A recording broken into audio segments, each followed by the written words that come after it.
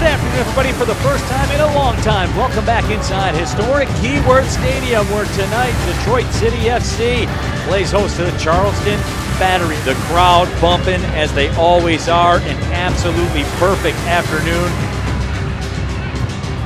And we are underway. Neil Rule, John Krieger, here with you, USL Championship Soccer.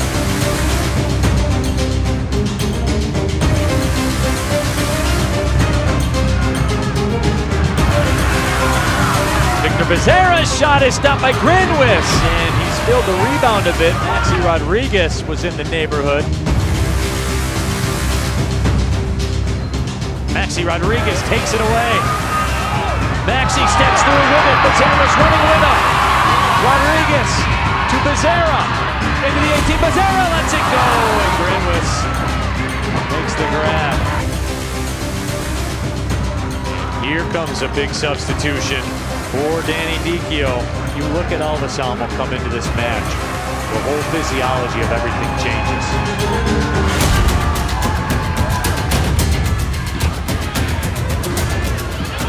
Both steps through, and a handball will be called, and City will get a penalty. And it was pretty clear. Maxi Rodriguez has been the guy. The run-up, Maxi, oh, of course! 1-0, Detroit City FC, Maxi Rodriguez. Expect anything different? Nope.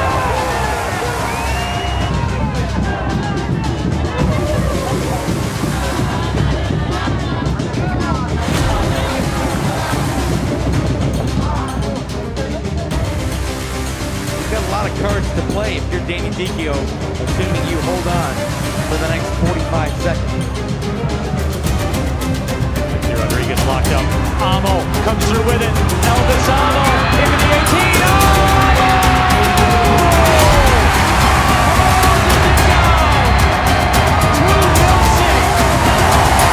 Elvis is back.